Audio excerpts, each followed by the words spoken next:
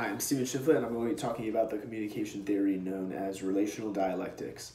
We are all witness to this theory daily in our lives. We see it on TV, we see it with our friends, our family, out in the world. It's really frequently everywhere. Relational dialectics is based on how we communicate with people we live with or are close to versus strangers or acquaintances or people we work with. Sometimes we can be completely different to our coworkers and people we don't know as well versus our friends, people we maybe live with, our families, and we let those people really see our true colors.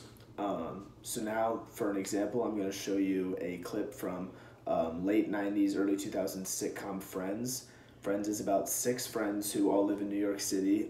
4 of them live in the same apartment building right across the hall from each other. So we see a lot of relational dialectics in that show. So why? What's up? Well, I have an audition for this play, and for some of it I have to speak French, which, according to my resume, I'm fluent in. Joey, you shouldn't lie on your resume. Yeah, you really shouldn't. By the way, how was that year-long dig in Cairo? It was okay. I did not know you spoke French. Oui, bien sûr, je parle français. Qu'est-ce que tu penses alors? Oh, you're so sexy. Well, so will you help me? I really want to be in this play. Sure. Tout le plaisir est pour moi, mon ami. Seriously, stop it. I'm gonna jump on you. All right, that seems pretty simple. Your first line is, my name is Claude. So just repeat after me. Je m'appelle Claude. Je découpe plow.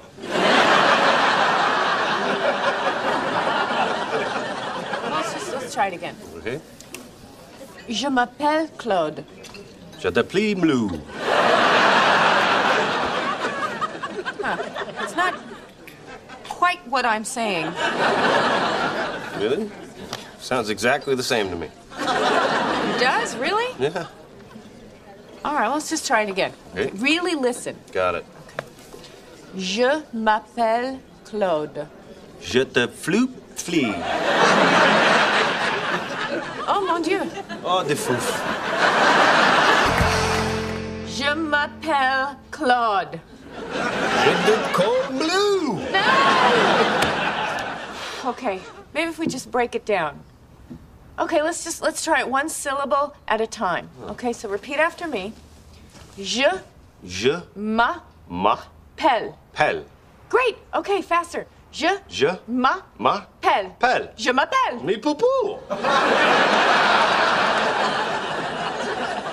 Okay, it's too hard. I can't teach you. What are you doing? I have to go before I put your head through a wall. No, don't go. I need you. My audition is tomorrow.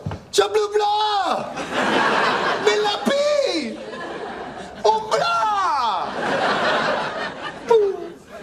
So in that clip, we witnessed the relationship between Joey and Phoebe and how Phoebe was struggling to teach Joey French. So we definitely saw relational dialectics in this scene due to their close-knit friendship.